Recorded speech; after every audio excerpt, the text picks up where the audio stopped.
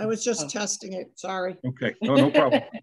And what I'm about to say is actually kind of coincidental with that, because it even though it is recorded, ordinarily, if you're sitting in the same room, somebody might say, I make a motion that, whatever that motion might be, and everybody says aye. That's not the way you should do it on the virtual meeting. That there should be you should do a roll call and ask each member to say whether they vote yay or nay, yes or no to the motion that's on the table. Yeah, everybody has to go around the room and say something, right? I've done that before in other meetings where each person absolutely has to go around and say yes or no. Correct. You don't have to give necessarily. You can give discussion of reasons, and you can have a debate about any motion that's on the table.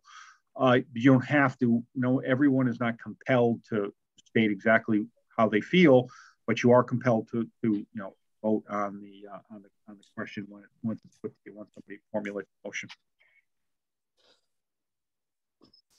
Ken, do we listen to everyone and then say thank you very much and then they talk, or everybody stays while they make a decision? It's really up to the commission. Commission, you could even say, thank you. We want to deliberate about this. I don't expect this hearing is going to go a long time, but let's just say for the sake of argument that it did, you could decide, all right, we're going to adjourn this hearing to next week or whenever, and then have another session where you deliberate about it. You really have a great deal of discretion of how you handle it, but you should treat it like a hearing. And when the hearing's closed, then you're not going to be receiving more information from either side. You'll just go into your deliberations.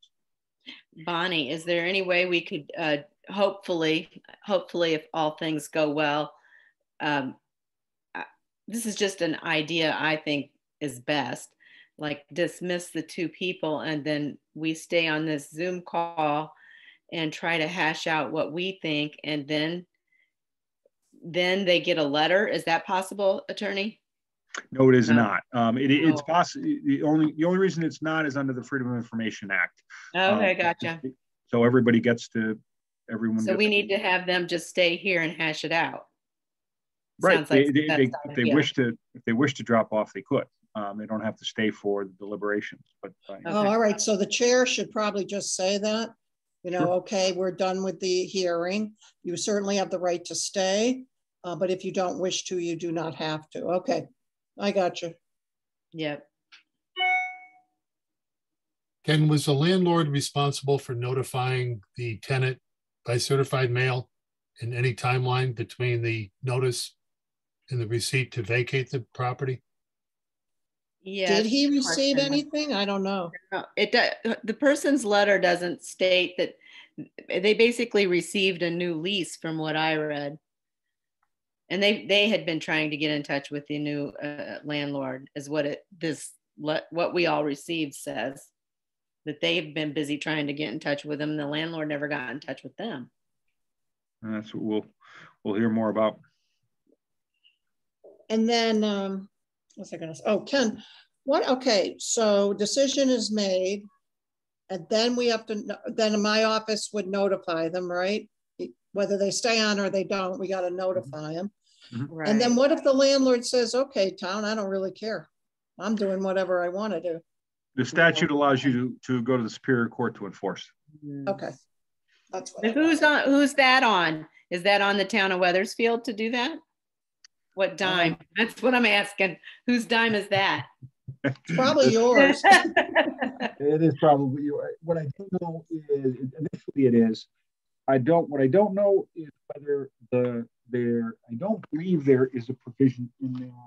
It just says that you have the power to petition the court for enforcement, including power to the Superior Court for temporary injunctive relief, to the complainant will otherwise occur, or for any relief authorized by these other two statutes. So I don't know. I can look at those other two statutes before the hearing to see whether or not, whether or not the court can order the landlord to pay if there is a we prove that there was a violation and they ignored us, but not important for today's hearing. Obviously important to decide whether if the landlord ignores you, whether you take it to the next step. So certainly we'll answer the question. Okay.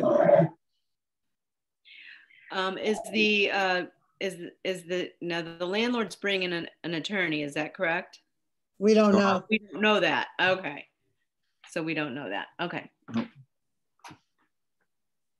All right. Any more questions about the procedure or what we're going to do? And otherwise, you will be able to, after the hearings close, you will be able to get feedback from me as counsel to the commission. So we can hash through some of the things you heard part of the deliberations. So that can happen. And I will likely not jump in during the process, but I might say, Madam or Mr. Chair, I'd suggest this or that. But for the most part, I'll be on the sideline. I'll go from there. Okay, so I'll start the meeting, Ken, and have everybody introduce themselves and have them vote for a chair, and then I'll hand it to the chair. Exactly. It sounds like there might be a question. As far as being chair, I prefer not to be chair because I think there are people that have more experience in this whole, somebody's a renter, somebody else is a realtor, and somebody else is a landlord. But I have a question in determining under, 1 through how many things they were here. Would the chair ask the question, are the rents charged for the same number of rooms? I have to ask questions of all these particular 13 or 14 points here. No, you don't have to ask about all those, but if any one of those, those are the things that should be considered, but your job is not to make the complainant's case out on the one hand. Okay. On the other hand, you are welcome to ask all those questions. Okay. So there is no right or wrong on that one. And anybody can ask those questions. Am I correct with that? Not just the chairman. That's correct, although it should be normal decorum. The chairman should recognize someone to, the chairman's going to say, does anyone else have any questions? And then, you raise your hand or what have you. So first the complainant gives all the complaints and then it goes from there? Complainants first, and then any questions you might have of the complainant.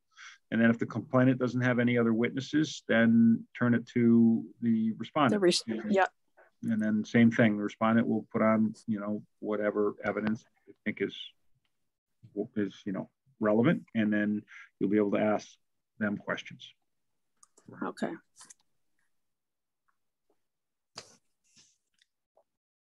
Anybody else? Diane or Lindsay, are you interested in being the chair? I'd rather not. I'm a little overextended. Diane, I'm looking at you. Oh my! And you just look like an amazing chairperson. I have to be honest. I really don't know what I'm doing. I'll be your chair, but okay. I'll help guide you in terms of any procedural process that to the extent that you have, and don't be afraid to So in the beginning, like when we open this up at 5:30 to the tenant and the landlord, do I just open it up? I introduce everybody, or no, I go around and have everybody introduce themselves because we all haven't really met face to face other than Bonnie and I. Mm-hmm. And then give the tenant, and then give the floor to the tenant and let them talk. Yeah. Well, essentially, yes. I mean, yes. And Bonnie, are you planning to be on the line in the beginning of the call, or are you just going to be on this one? No. I'm going to be on. I got to learn just in case there's more of these. So ideally, Bonnie, if you would introduce, you don't have to go into you have everyone introduce themselves and said a little bit about themselves for our purposes. You don't need to do that in the hearing. I mean, you're seated because you're in a particular role. So, but Bonnie, if you remember who is the landlord, who's the tenant, et cetera, you could introduce everybody that way. And then at that point, one of you needs to make a motion, for Diane McAdams to be chair, and then it gets seconded, and then a vote Bonnie, at that point, there's no chair, so you could call for the vote. And then once that vote is had, then you'd be chair, unless people have it change their mind between now and 5:30. Okay. And then at that point, once you assume chairmanship, and that you would you would explain or ask me to explain the procedure, and I'd be happy to do it if you'd like me to. But the procedure about what we've been talking about, how that there are documents that are in record, and you'd ask. And I don't know, how does everybody feel about what's been submitted being read or just identified? Well, Say that again, Ken? Things that have been submitted with the complaint, they could be literally read into the record, or they could simply just be identified as being part of the record. Well, I'd be willing to read it if you want somebody to read it. That's up to you guys, because that gives a lot of information, and then the respondent can go from there. I mean, the complainant. I think that might be helpful just in case people are nervous. Mm-hmm. It might help jog his memory to hear what he wrote. And I don't disagree. I'd be willing to read that. And then after you've read that, you say that this is the complaint while we were here, and we have to consider a number of factors in the. The chair can take over after you say that. Right. The chair, and you say we consider a number of factors, and we'll first hear from the complainant, and after the complainant, any witness, the complainant speaks, the complainant will be asked questions, could be asked questions of the commission, and if the complainant has any other witnesses, each of their witnesses would be there. We should swear. And I can do this for you, but we can swear the witnesses in to just swear or affirm that the testimony that they'll give is the truth under penalties of perjury. And I can do that for you with each person when they come up, and then explain that then the respondent will have an opportunity to present evidence. And again, when the respondent starts, if the chair can remember, but if somebody else, I might jump in and just say, we need to swear the witness in, and I would go ahead and do that. And then that witness would proceed and present, their pitch. And then again, you ask questions. And then once you're satisfied that everyone's had, you give the last word to the complainant, and then you can close the hearing, and you can tell people once the hearing is closed, then the discussion will be limited to discussion of members of the commission and council. There'll be no more information received by the complainant. You can almost give them the last, this is the last chance. We're going to close the hearing. Is there anything else we need to know? And go from there. Now, I think that's a good idea. You're going to have a question. You're going to swear in everybody? Yes. The complainant, witnesses, and respondent. Good. Okay. Thanks. And it's probably easier to do it one at a time. Sometimes when we know if there's 4 people that were going to be there, you could swear everybody at once, but people might be coming in and out. So probably, I think it makes sense to do it before any person is going to speak before the commission. Then when that person, when you ask, is there someone here for the complainant? The person says yes. Then at that point, you said, we'd ask to have you sworn in. I'd swear them in, and off you go.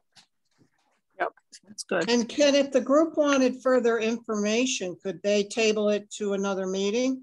Absolutely. Okay.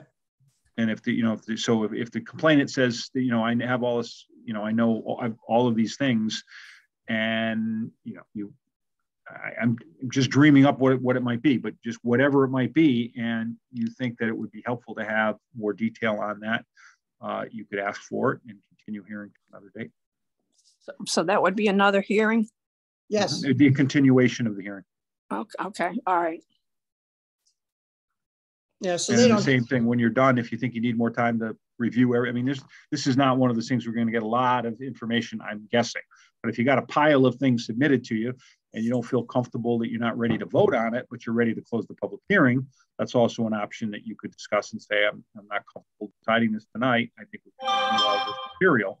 I don't think you're going to get that, but you might. And if you do, then you could decide that you'll close the hearing, but you'll adjourn for further deliberations to a date. You'd have to identify when you'd adjourn to, or at least provide everybody notice. If you didn't have a date tonight, you'd have to provide notice to both sides when the next, so that they can. All right. Anybody else questions or? Ken, do me a favor. I think I figured this iPad out. See if you can, because Cheryl also made, I think you're going to be able to. Bingo, bingo. I said bingo. Yeah. So, and 1, 2, 3. I want to see if you can screen share. Here we go. And you see? You did it. The criteria? Okay. Yep. All excellent. Right. Those are the ones I read before. And then thanks, Cheryl. You can do. So perfect. I think you sent this out to us though, didn't you? Yeah, I made a copy of it. I did too. I have it sitting in front of me. Perfect. I can't tell you how many times we've been involved with commissioners that are deciding something and they've never looked at and certainly don't have the regulation with them. So that's great. Yeah, I have it right here. Yeah. All right. So I talk to you in a few. Okay. Then don't forget, it's a different Zoom link. Yep. So yep. You've got 20 minutes until 5:30, but you got to go in the other link. It's 2 separate meetings. Oh boy. Okay. And I think Cheryl resent out both of them. You want the link? Just today she did? Yeah. Yeah. Just before this meeting started, she sent them out again. Okay. All right. Is this the link 964-3088-2562? That's the one. Okay. All right, folks. I'll see you in a little bit. All right. All right. Okay. Thanks, everybody. Bye-bye. See you soon.